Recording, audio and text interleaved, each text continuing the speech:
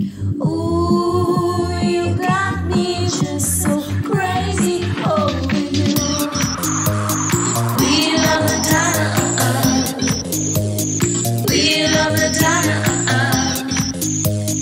we love Madonna, we love Madonna. You're listening to MLVC, the Madonna podcast, your place for all things Madonna Louise, Veronica Ciccone. Hey everybody, it's Stefan. Hey guys, it's Tony, and Madonna fans do it better. Yes, indeed they do. We are so happy to be welcoming these two wonderful individuals as guests on the show today. They recently published Madonna Fans Do It Better, a fanthology about the Queen of Pop, which is now available on Amazon and Kindle. Welcome Heather Turman and LeeAnn Tucker to the show. Hello. Hello. Thank you for having us. Hey guys, we're so happy to have you. The book is great. We've both read it. I actually bought my copy on Amazon, and it's somewhere flying over Mexico. Hopefully one of these days it'll drop in my house. But I did get to read it, and we're just so happy to have you guys. Thanks for having us. Yeah, and thanks for supporting the book and for giving it a read. We appreciate it. Mm-hmm. Yeah, no, it's a must read for every Madonna fan. And we will definitely get into the book and the stories that are in the book in a little bit. Tony, do you want to kick off a bio? Sure, I got two of them, so I'm going to hit you with the first one. Heather Turman is a comedian, writer, and filmmaker in Los Angeles, and she's performed in over 20 U.S. states and 75 different cities. She's appeared on the Fox series Laughs and in the Seed and Spark original Everything Is Fine stand-up comedy special. She sold her first feature screenplay, The Catch, to Principal Entertainment, and then wrote and produced a feature film, Stuck, starring Joel McHale, Heather Matarazzo, Paul Scheer, and SNL's Chris Redd. And her latest screenplay, Snapped, was a top 5 finalist at the 2020 Portland Comedy Film Festival and an official selection at 2020 Script Summit. Nice. And our second guest, LeeAnn Tucker, is an LA-based comedian, actor, and burgeoning writer whose comedy has been described as grounded, honest, and laugh out loud funny. She performed in the largest touring stand-up comedy festival, the renowned Seattle International Comedy Competition, and has worked as audience warm-up for Adam Carolla's The Car Show. LeeAnn has had numerous comedic roles and wrote and performed sketch comedy as a member of the sketch group Basic Genius. She was also both host and creator of LeeAnn Tucker Is Not Crazy, a 50-episode podcast with comedian interviews. Her comedy album, In the Room, is available on iTunes, Amazon, and most major platforms. And of course, both Heather and LeeAnn have wrote a book about Madonna, which is why we have invited them on the show today. So you are both basically comedy queens. That's what we can gather from all this. Yeah, we're both comics. We met as comedians. So yeah. Sorry, I was going to say comedians don't think too highly of themselves. So to hear comedy and queen together feels a little uncomfortable, but I will definitely take it. Yeah, eventually you're going to have to get used to that. So yeah, comedy queen. You've been monitored. Take it, own it, yeah. Okay. But, once again, thanks both of you for writing and publishing this book about Madonna fandom in 2022, proving Madonna never goes out of style, and also proving that there's always going to be something to talk about. In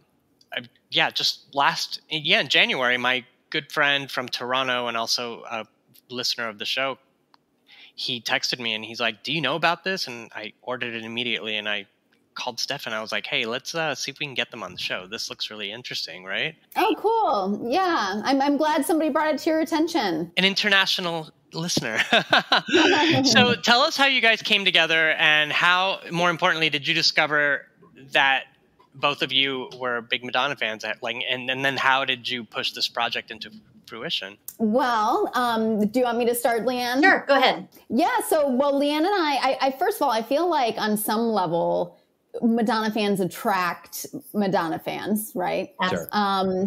Because LeeAnn and I had become friends, through doing stand-up on the Los Angeles comedy circuit.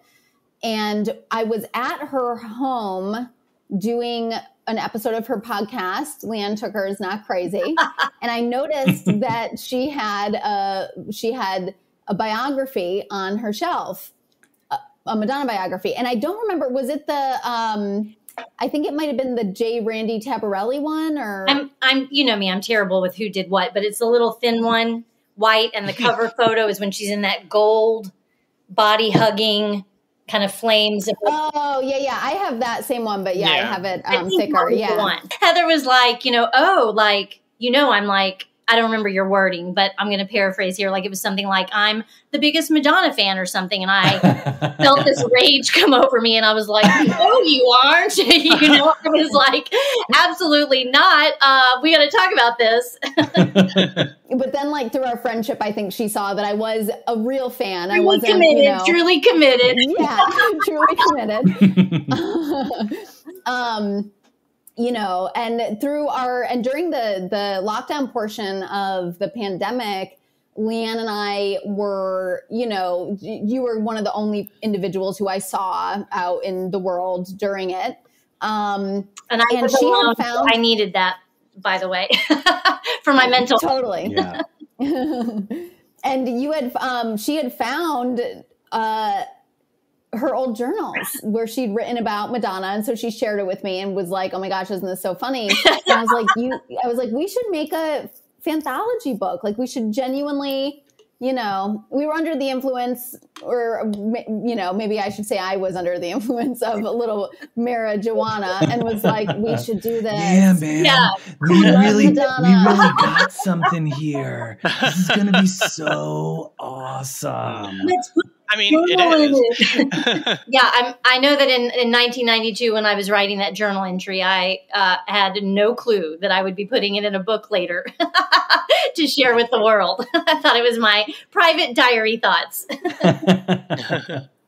And full disclosure, there were some other journal entries too, but the context, it didn't, we couldn't find a way to fit it all in the book, but really funny stuff where LeeAnn, you'd heard rumors about the sex book and she was really like torn, being like, if this is true. You've lost a fan. Seriously, I was so young that I really thought like if I heard something, it was probably true. You know what I mean? So I was like, if she's really having sex with her sister, this might be where I draw the line. Well, so actually we'll tell our listeners, if you've not read the book, so the book is a collection of stories from various Madonna fans. And artwork. Yeah, exactly. So there's some tweets and there's some beautiful some beautiful artwork, paintings, drawings, illustrations of Madonna. But the bulk of the book is little essays written by people, fans, of sort of how they found Madonna, what their Madonna journey is. Here on the podcast, we always do, we ask guests, what's your Madonna journey? How did Madonna come to you? How did you find, I think in your essays, you both sort of allude to that and how that happened. And that's sort of what happens in the book as well. You're sort of hearing this is when they discovered Madonna and this is the impact that Madonna had on them. So how did each of you first discover Madonna? What was your Madonna journey and how did she become part of your consciousness, queer and otherwise? I'll go. Because we have different, I'm just a smidgen older than Heather. So we came into Madonna at different time periods. And the first time that I heard Madonna, it's so crazy that I tend to have a visual memory when something important happens. I'll like remember the intersection I was at when you said such and such. And so I was literally sitting in the floorboard of the back seat of my mom's car. Not sure why I was on the floorboard, but oh goodness, I just blanked on the song. Holiday came on, and I thought it was like the coolest song, and my mom didn't listen to cool music, and I was really kind of confused, and I was intrigued. And then I'm not sure when I saw Madonna, but I remember there being like an aha moment, like, oh, this is the lady that I heard when I was in the backseat of the car. Oh my God, and then it just took off from there. And I was love at first sight. I was dressing like her. I wanted to be a dancer. So that was like my first sort of kinship with Madonna, was like, here was somebody who was a dancer, which obviously is, a big deal to me. And that's what I was striving for at the time. So it was really important. She's a dancer, but also like, she didn't seem like, I'm not sure when I became aware of her story, but she didn't seem like things had come totally easy to her.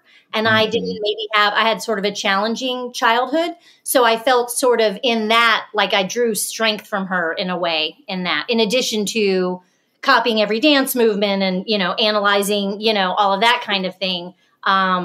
She kind of made it like okay to be different, to stand out, and to a point where like I started embracing it. I mean, there was like a whole goth phase in high school, and Goth Donna is one of she is a favorite here on the podcast. Yeah. That jet black hair with the smoky eye. We love a Goth Donna. So that's how it started for me. That's a little bit before Heather. Yeah, for me, I don't remember. Madonna was already Madonna when I was born, so I don't remember. Which I always think of, like on one hand, like I remember when Britney Spears burst onto the scene, and I remember what that was like, and I always, sort of wish I had been there for the moment Madonna burst on the scene. But I also, at the same time, feel really grateful that I discovered her when I did, because.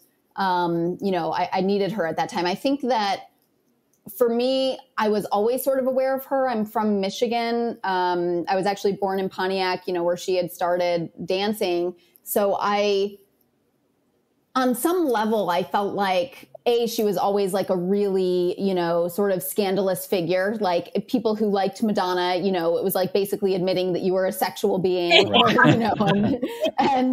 so as a small child, I knew that it was like taboo to like talk about Madonna, or like, I just knew that she had these people afraid, I guess. I don't know. And she really stood out to me in that way. And I remember, in particular, I mean, I remember like the Secret music video, like the early 90s music videos. I remember seeing them and just being like, she seems cool, and A League of Their Own. I remember we rented when I was little with my dad all the time. And just even as All the Way May, once again, Madonna was delighting in a scandal. And I just loved that about her. And so, so I was really just drawn to her then. And I think being from the area that I was from, it was sort of just common. People would throw it out all the time. Whenever Madonna came up, they'd be like, she grew up around here, she's from here, Mm-hmm. So, and you were like, yes, I knew.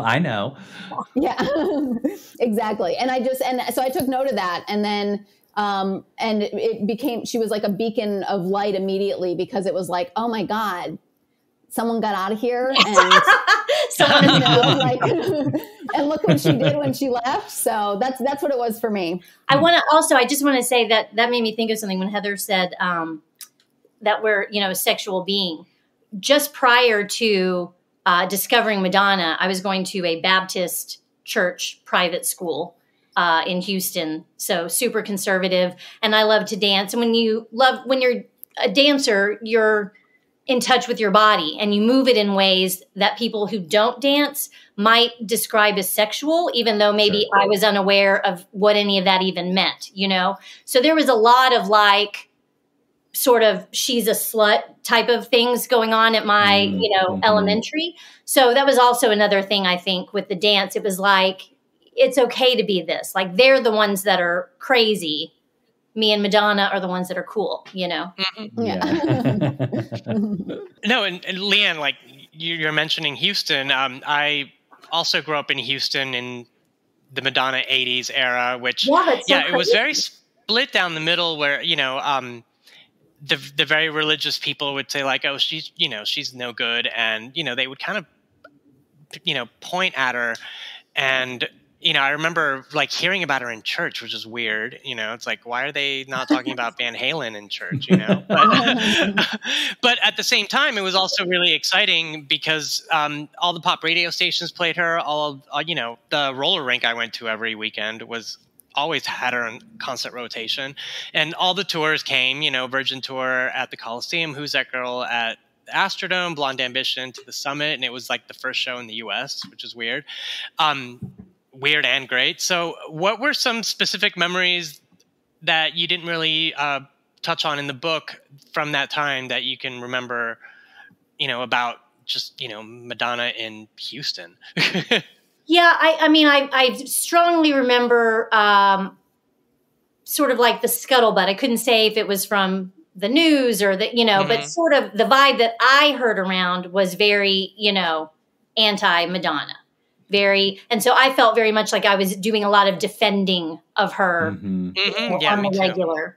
You know what? I think you had, or I don't know if it was you who mentioned it in your essay or somebody else. A couple of people might have mentioned it in their essays. I think that was definitely something that, as a Madonna fan, everyone can relate to, is that you are always defending her and your fandom in some way, shape, or form, because you sort of personalize the attacks. Like somebody's attacking her. Oh, she's a slut. How dare she do that? Or she's a heathen. Why would she do that in that video with like a prayer? And you're sort of like, you're angry. Why are these people attacking her? Because you feel attacked as well, because you love what she's doing. And so I think that almost bonds you even more to her, because you feel so personally attacked. Yeah, and like she always says that she's so misunderstood, right? And she's always saying that, and I always felt like I understood her. And so so it was always that thing of like, people just don't get it, but maybe I can like let them see that they're misinformed and they're wrong. Yeah. I was very young and, not as savvy to the ways of the world or whatever. And I, in the beginning, very much felt like this was really just about me and Madonna. And if there's anyone else out there who has thoughts or feelings about Madonna, I mean, they're fans, shmoo fans, whatever. But she and I have the dance thing. So if you're attacking her, you're attacking me, So, but yeah, I remember like just negative, scuttlebutt. I think I did mention somewhere in my essay about the or even in my journal piece, just different times where people either said something about the sex book or something else, where I felt like I had to be the first to watch it, like the when she dropped the erotica video and there was like a big disclaimer and it was like you can't, We're showing it once and only once, and here it is. Sexual fantasies, and if you can't handle it, turn off now. And I'm like, good Lord, who can't handle this, And I hadn't even like fully explored mine, and I was still like, let's do it, So it sounds like Tony, like maybe you had a more active social life during that time period than I did. I didn't have a week where I was listening to her jams or anything. Cool. Well, I mean, just remember, we always had the radio on in the car or like at the neighborhood pool, and it was always Madonna. And they, it was like 93Q and Power 104, and they always played her. Oh, God, 93Q. Oh, yeah. The OG, and yeah, like I remember one year they I guess the radio station sponsored book covers, and one of them had Madonna on it with like the thing from Vogue, like her doing the face. And I was like, I can't wrap this around my school books yet. I really need to, Yeah, it was like that. You're always kind of like, jamming your car, with all the windows down. But then if I just remembered something you didn't else. really do that. I went to that Who's That Girl World Tour, and prior to the tour, they were doing advertisements in the newspaper, and they were running that one image with the Who's That Girl like just a million times. Yeah. And this is pre-internet, so like sure. I was showing my fandom by collecting every picture of her from like this tiny to huge and plastering my walls, and took great pride in I must have more Madonna pictures than anybody. And I had like friends and family across the country mailing me clips of that newspaper ad. Nice. That girl. Oh my God. Where I had one where it went like small, medium, like her head's got small all the way to big. While the ones Oh my God. And I thought I was dedicated cutting through all the Houston newspapers to like, any mention of where she stayed and when she, like they even had like a thing, Madonna was in the Galleria today. And I'm like, no, I was there too. What? No, because she was there for like 3 weeks opening Blonde Ambition after they were in Japan. And I mean, we were on the hunt every single day. It was like some kind of a frenzy I'd never seen before in Houston. But then again, I mean, I didn't really hang out during the rodeo, so it could be like that, for other artists. Well, Heather, so we've discussed many times on the podcast about the gay male experience as a Madonna fan, and but we're also really interested in learning more about the gay female gaze regarding Madonna. I mean, when I was growing up in the 90s, I had a lesbian friend group, and I loved hearing from all my friends about what Madonna songs they liked, or what Madonna looks they liked, or just what they thought of her. And it was always so different from, you know, the gay guys that were always like, oh, I love her because she's slutty. You know, I mean, that's one fan's opinion, you know, but so also around the same time in the early 90s, you know, the media liked to throw around this phrase called lesbian chic. You know, it was almost as hateful as the Brat Pack or any of those things that, you know, the media make up. But Madonna definitely took advantage of the gay baiting and playing with gender roles. What was it like to see these images co-opted by Madonna, especially because at the time she was like, you know, the most visible female artist, and, you know, she really had no fear. Did you feel like that was genuine, you know, her exploration, or was she just playing dress up?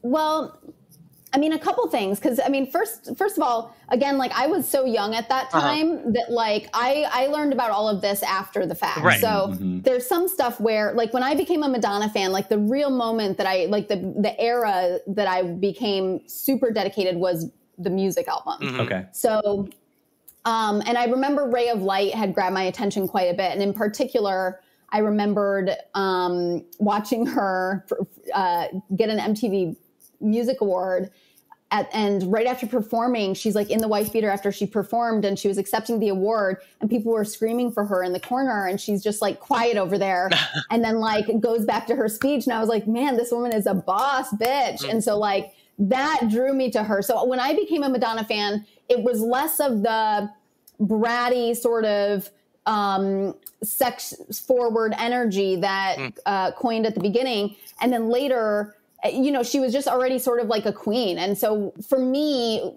I would look back at that stuff and I just thought she was having fun. Yeah. You know, I thought she was being Madonna at her best. You know, she's a brilliant provocateur, and if something, if society's uncomfortable with something, she's always one to put it in their faces, and demand that they look at it. And I always love and appreciate her for that. But as a gay woman now, like I think Madonna, for me, I always just knew that homosexuality was okay in her eyes. You know, I personally always relate more to gay men. I don't even have a lot of lesbian friends. I feel like such a terrible lesbian. My wife and I are always saying that we're just like, I like, you know, I mean, I think because I'm a Madonna fan, like I just always identify with gay men. And so I wish I had more of a thoughtful answer about, you know, the lesbian perception of Madonna, particularly when she was using it, you know, to scandalize, you know, the media a bit. But yeah, I just think she's just Madonna, and she's going to do what she wants to do. And if there is something that is uncomfortable for people to talk about, she is going to make sure they talk about it. Yeah. You know, what's interesting is that you, during that time that you discovered her during music, Ray of Light era, you know, us fans that grew up with her, we kind of thought she was done with all this, you know, subversive sexual, you know, Madonna, and then all of a sudden she gets married and kisses Britney Spears on stage. Yeah, and for me at that time, I had become such a big fan that I thought people who liked Britney Spears and Christina Aguilera at that time were like, they didn't understand true artistry. Like true artistry. Like Madonna paved the way for those bitches. Like they wouldn't even be here. And now I love Britney, of course. Who doesn't? Yes. But at that time I was so once again defensive and protective over Madonna's legacy, which I think Madonna is such a genius in the sense that the second that there is anyone.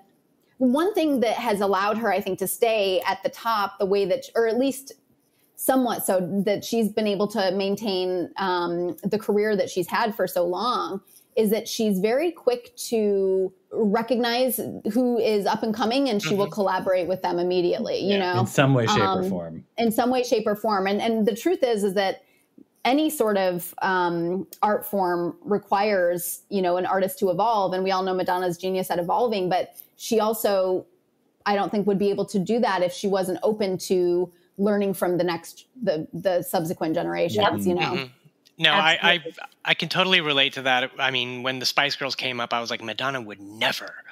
Yeah. And LeeAnn, what about you? What do you feel about Madonna adopting her lesbian tendencies from You Born know, Again? I mean, I'm straight, and during that time, I mean, obviously, we didn't have conversations around it as, openly and good as we do now. Sure. But back then, I never felt the need to be like, well, what does this mean? So is she with girls, or is it never even, it was really just like exploring sexuality, which I was, down for myself. And so I didn't really put it into that context. At that time, kind of the only thing with regard to homosexuality that I would have paid attention to was her conversation in the public about AIDS. And I remember, Tony can probably speak to this as well, how like fear-mongering, scary, terrifying that whole, I mean, I was telling Heather one time, I got off my birth control pill and I dropped a lot of weight, and I was convinced that I was dying. I had AIDS. I didn't want to go to the doctor and find out, like it was really scary. Yeah. And I think it's so great. I mean, and amazing really for the time period and everything that she really spoke to that so strongly and, influenced, I'm sure, lots of minds. I mean, I personally don't think I would be a monster who would see that disease as, anyone deserving it. But I'm also glad that she was such a, outspoken person about the importance of dealing with it, and that it's not a gay issue, it's a human issue. And, so I guess it would be that.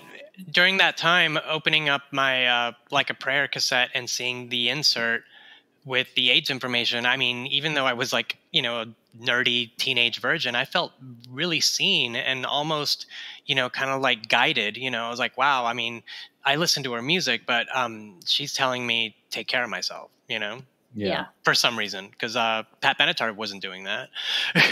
Well, and so with the book, I mean, there are some really wonderful, wonderful stories that you like. I was reading one after another, and I'm just like, oh, these are so wonderful to hear. And I feel like I didn't go into it thinking I was going to be reading some stories collected in your book and being so moved by them. There's some really touching and relatable stories.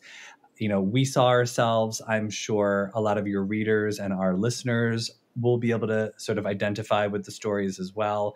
And like I said at the top of the show, it proves that, Madonna fans share a common thread. It's, Absolutely. We are all sort of connected in a similar way, in a fashion. So, and both of your recollections are certainly the heart of the book. LeeAnn takes us to Houston. Heather transports us to Madonna's high school. And then the other stories are super touching and triumphant and relatable. Which stories really jumped off the page for you, either separately or together? Were there stories that you were getting and you were like, oh my God, yes, we have to put this in the book? I mean, personally, I love all the stories for their, each has sort of a different thing, but I think we chose together, we equally liked Tommy Natoli's story. He's the one that we opened the book with. Yeah. Truth and Dare at Thanksgiving. We thought it was a great way to lead the book, because he talked about how his relationship with Madonna was special, and that it transcended, what a usual fan experience generally is. And immediately LeeAnn and I both were like, that's what I was trying to say. And we were like, I think that's a great essay to kick off a book about Madonna, because the other stories sort of echo those sentiments with their own, specific individual details. So that's one thing that I think we both thought was so neat about the whole thing, is that we put out a call for these essays. We didn't, really push anyone in any which way direction, just sort of, as you said at the beginning, sort of your journey with Madonna, obviously from a fan perspective. And then when we get them and they so easily are cohesive, it makes it so like in black and white and not just conceptually obvious to you the common thread between, you know, all of her fans, how she really, really was like touching genuinely to be like, wow, you know, like Madonna has really, really spoke to all of us, and at different times, ages. At different times. Yeah. Crazy. Yeah.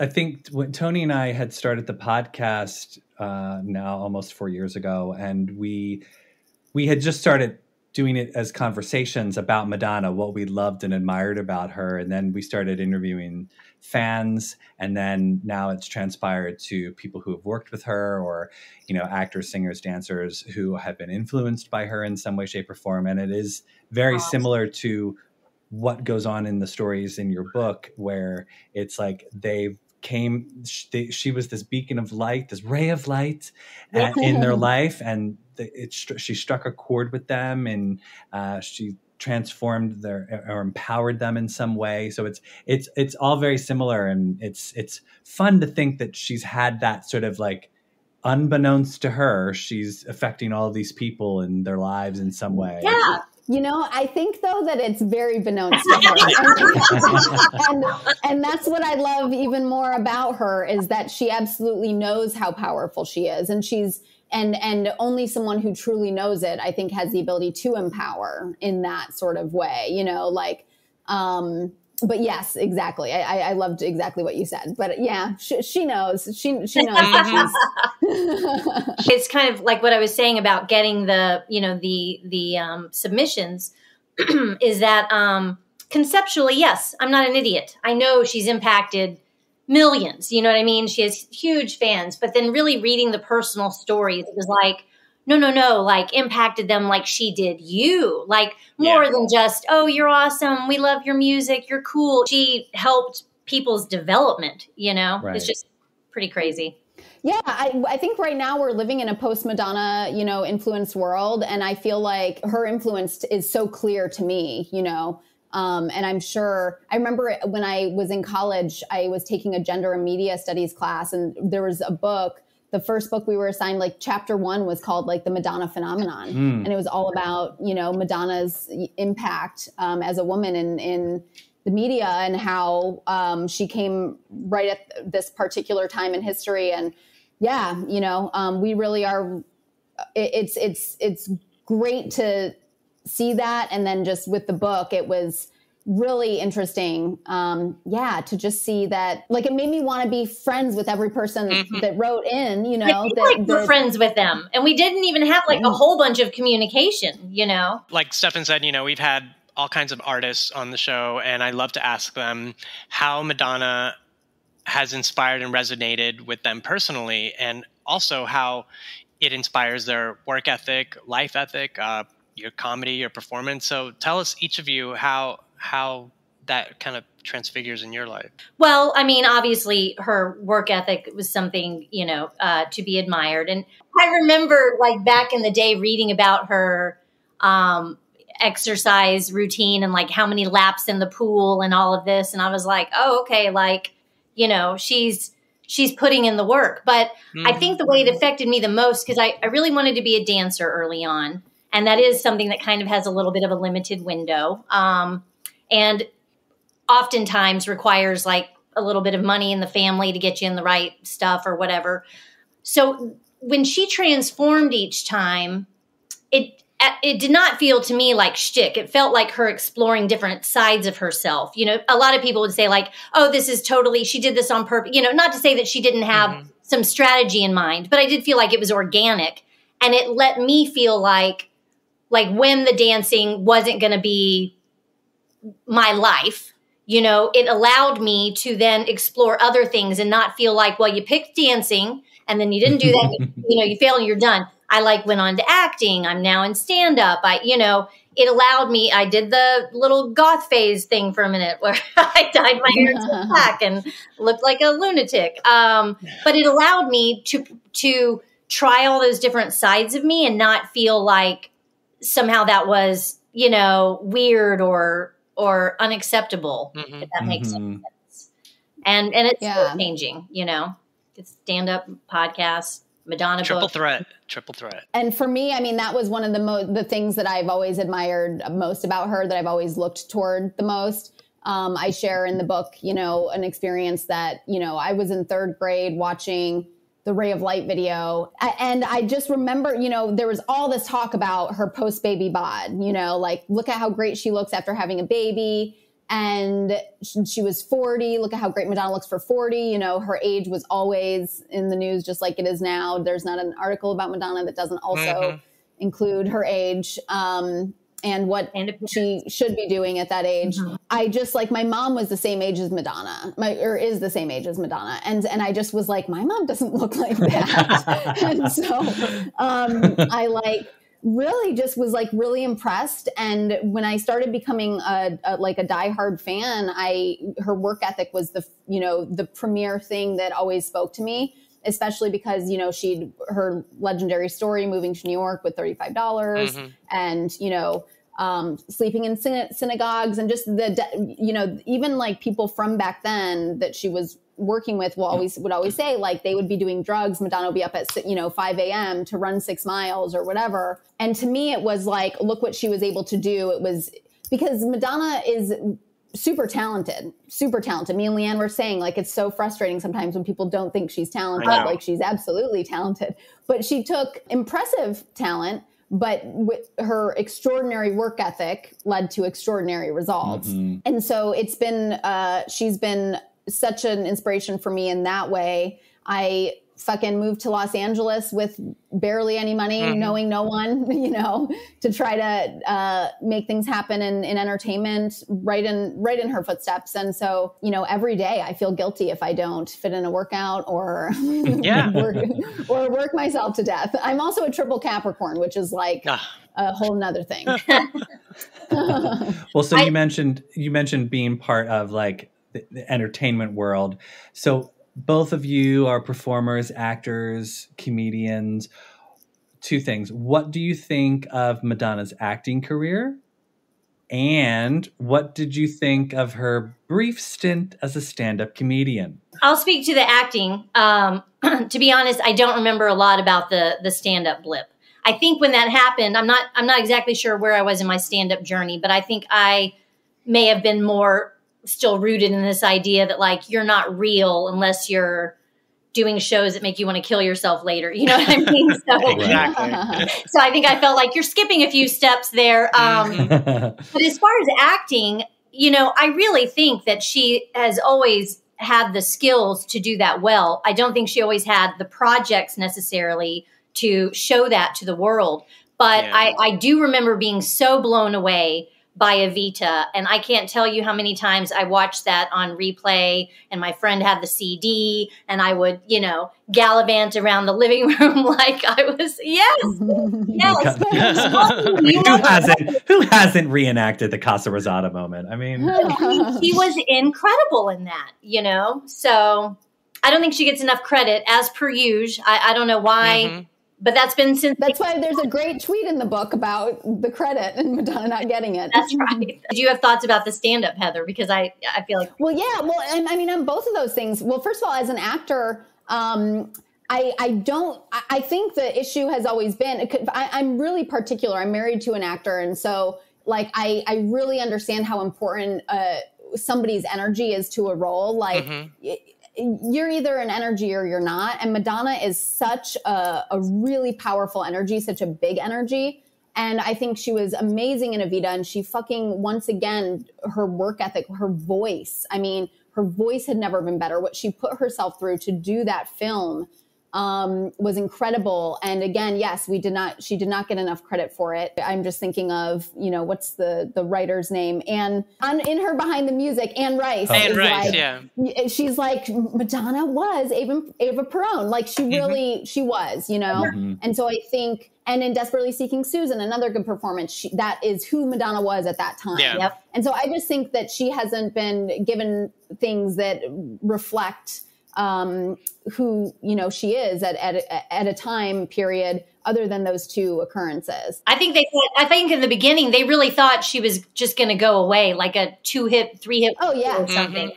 Of course. Otherwise, she would have gotten more opportunities. We would have seen, her skill set sooner. Yeah. And I mean, I just think also, it's like she was trying to work with Sean, and Shanghai Surprise was such a disaster. It was just like a poor project choosing, I always thought that Madonna's flaws with her projects was that she was picking roles that the character she was playing was not bigger than she was. So exactly. it was big. It was really difficult for an audience to walk in and believe that she was a missionary.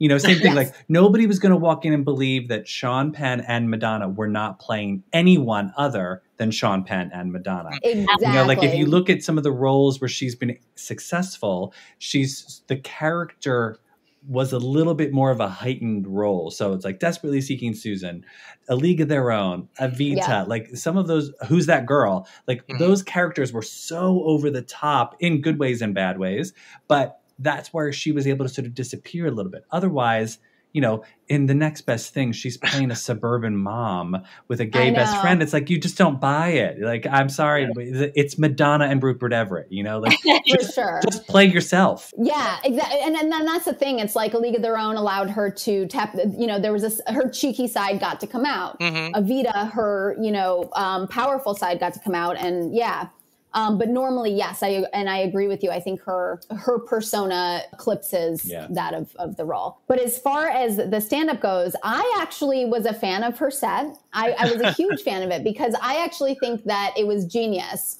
because she it was ironic. I think the thing that Madonna loves more than anything is irony, and to go there and talk, and stand-up comedy requires you to be relatable. You have to be, and so her set is essentially an entire thing about things that no one on earth could relate to. She's talking about an original piece of art that the original Picasso in her house, and dating her teenage son's friends. And like, they're just, to me, it was so funny for that reason. And I've always loved Madonna's sense of humor. I think that's another thing that goes unnoticed. I think The Sex Book is so tongue in cheek and funny. Oh yeah. And she's really, people just don't get her sense of humor. I think she's hilarious. Yeah, me too. I totally agree. Her sense of humor is so, she loves irony, and she just loves to like stick her tongue out at people. And if you miss it, she loves it even more. Yeah.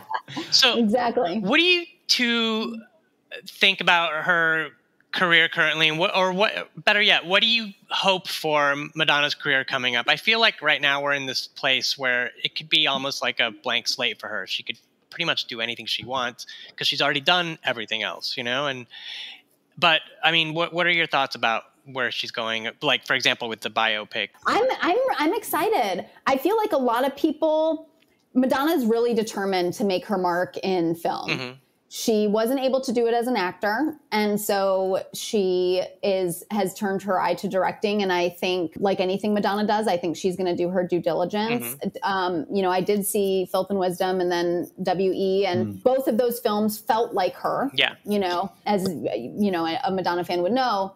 And so when the announcement that she was directing her own biopic came out, and I was like, that's hysterical. And who else would do that? Why not?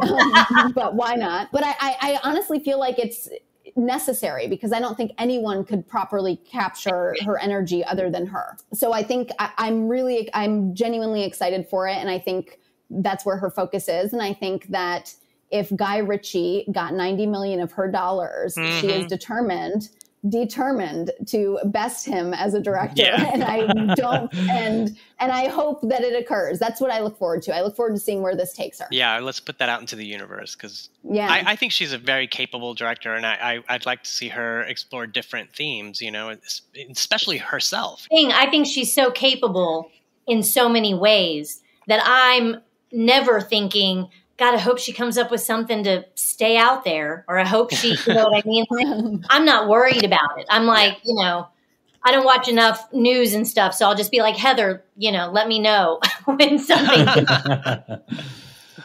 and I'll be there. But that's also something that's so amazing for an artist, is to be at a point where like I'm expecting there'll be more amazingness. There's no questioning. There's no doubt. There's no concern. Will this one, she's just a bad. Yet we do know the two things she probably will never do, which is a Christmas album and a Vegas residency, Correct. which Thank God. I love that she's going to stick to that. Like, baby. you will never see her do those, and I love that about her. You know, it's like Me too. she's just not going to sell out like the rest of. Not that the other artists aren't doing something that's not good for them, because good for them. But I just love that she's like always infamously hated those things. Yeah, and she's like, yeah, because to her, she's like, I think she's like, because that's kind of the same idea as like putting oneself out to pasture. Like, okay, this is my one act.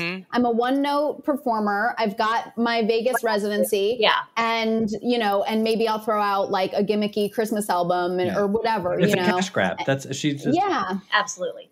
Yeah. And Madonna's like, I'm an artist and Exactly. I want to express myself in a way that feels honest and true. I'm Picasso, not Bob Ross.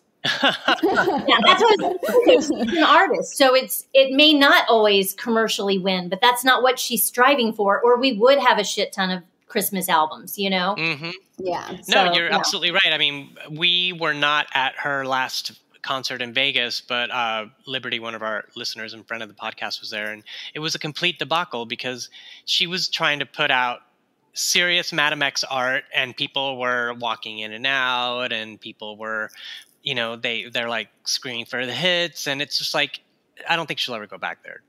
That drives me this insane more than anything, is when people get angry that she's not playing the hits. I'm like, you're angry because you stopped evolving as a listener, like, period. You know, like, she's putting out new music, and if you listen to it, like whenever people are like, what's your favorite Madonna album? I'm like, the latest one, because I go on my own journey with her, and I feel like every latest album becomes the album that I listen to on repeat for the next 2 to 4 years, whenever the next one comes out. I call it the new narrative. I'm like, okay, Madame X, the new narrative. I get so sick of my jokes so easily that I cannot imagine if someone's like, sing Holiday. If I'm her, I'd be like, oh my God, Uzi or something. Yeah, I couldn't. I've been at shows where people walk out when they start to realize that it's like an album tour, you know? Wow. And I never understand that either. I'm always just like, why are you here? You spent how much money on these concert tickets? And you expect to hear her sing Material Girl? What? Yeah, and like it is funny because it says, it never once did it say, this is a greatest hits tour. Yeah. You know, it's like, it's called the Madame X tour. Have you listened to the album? You're not getting Material Girl. And if you do, it's not going to sound like the album version. The same, no. Yeah. Okay, one last question. So, what do you two hope Madonna's response will be when she reads the book? Because you know she will. You know she will. I love that you're so optimistic that she will. I mean, I don't know. I would be thrilled that if she were to read it. Why are you so confident that she will? Do you think that she is like into her fans stuff like that? I guess Stephanie, she reads her Instagram comments, and I think she's more in touch with what's happening, even if she doesn't acknowledge it publicly. Right. She's not letting on, but oh gosh. Because, I mean, think about it. You're this huge, iconic, legendary artist in the world. Yeah. You know her team's going to be like, oh, Madonna, you were in this magazine and that magazine, and here's a new book about your fans.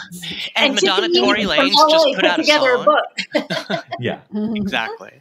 Oh, absolutely she'll read it. But then tell us about some of the feedback you've received from fans and readers, because that's what's important. I mean, all I've heard is that, you know, like that people, just like you guys, just, you know, that they were really touched. A lot of people reached out to me to be like, this really inspired me to get to know Madonna more. Oh, nice. A couple people told me that and was like, and I feel like I got to know you more, and just like some shared acquaintances of LeeAnn and I said similar things.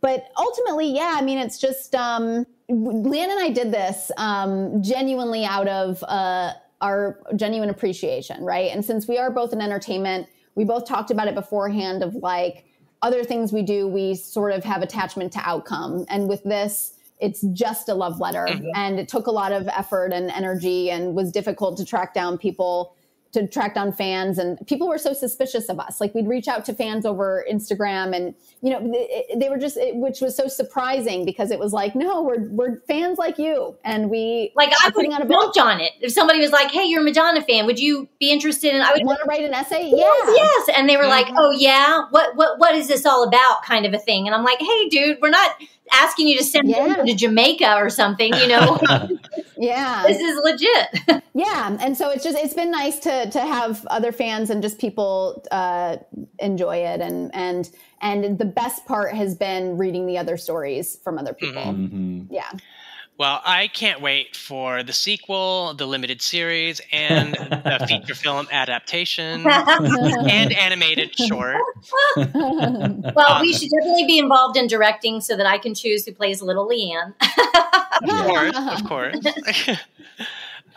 But yeah, no, I think it's time, Stefan, for my favorite part of the podcast. It would be that time. Okay, so Heather and LeeAnn, a part of the show every guest gets is a little thing we like to call the lightning round. So this is just questions that we're going to ask you off the top of your head. It doesn't have to be forever, but it's where you're at in your Madonna journey today. Since there's two of you, I'm going to ask the question. Heather, you go first. LeeAnn, you go second with your answer. Just remember, quick, off the top of your head.